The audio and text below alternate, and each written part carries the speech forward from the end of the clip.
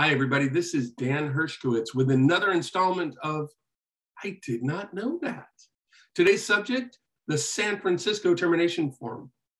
Did you know that San Francisco has its own termination/cancellation form?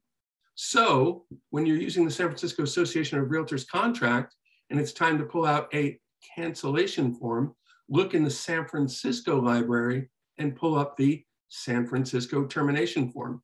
You can search for either the words termination or cancellation, you'll find it. Use that form and not the CAR form because it corresponds to the paragraphs and the terminology in our contract. Plus, it's a better form, and here's why. I want to make sure I get this right. Paragraph 2, Section 2, proposed termination by mutual agreement. This exists on our form, but not in the CAR form.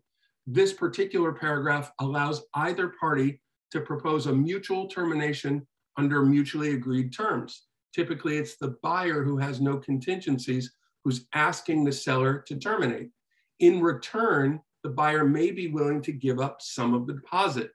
Those terms are written right here in Section 2.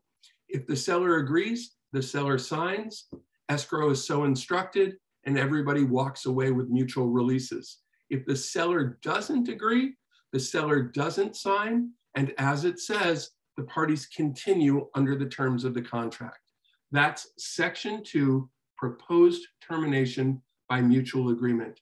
That's unique to our form. If you did know that, well, you knew.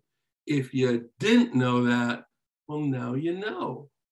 That's another edition of I Did Not Know That. Thanks, everybody.